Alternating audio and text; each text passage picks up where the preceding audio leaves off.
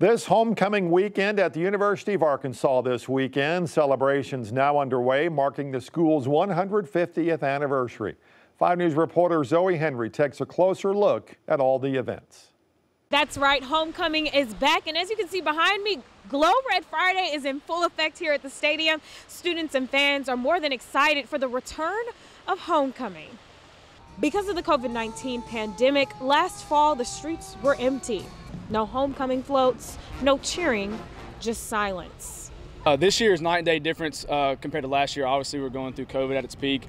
We're very thankful, though, that we get to have somewhat of, the normal experience back. At least seeing half the faces, whereas back, last year we could only see it on the screen. So like you said, just having alumni come back, and always so they could reminisce on their days and how they say, oh, it's so different than how it was back in the day. So, just hearing our alumni stories is just great. Yep.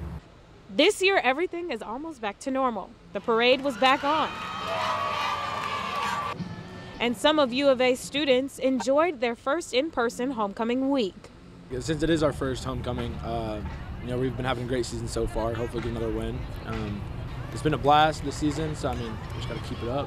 To kick off the weekend, there were several events Friday, including the homecoming parade, pantry drive, Unity House tour, and of course, the homecoming pep rally at the Greek Theater.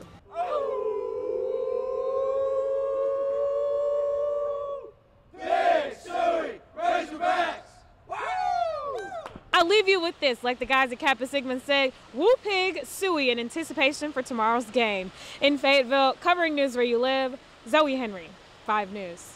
Now, tomorrow morning, want to remind you of this. 5 News has a special kickoff show ahead of the Razorback game with Auburn. It's airing tomorrow morning at 10:30, right here on Channel 5, of course, ahead of the CBS airing of the game. That starts at 11 o'clock. Of course, you can watch both right here on Channel 5.